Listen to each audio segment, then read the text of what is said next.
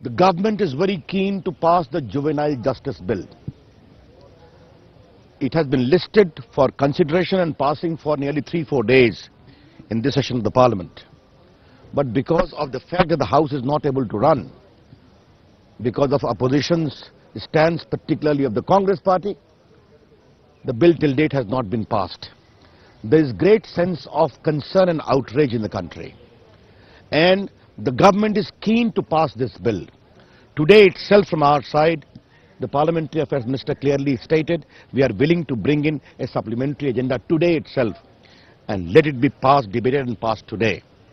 I only hope, and I will appeal to the Congress party, to please be responsive to the serious concerns emanating in the country because of the fact that an accused of heinous crime could not get the due punishment because of the law as it stood then.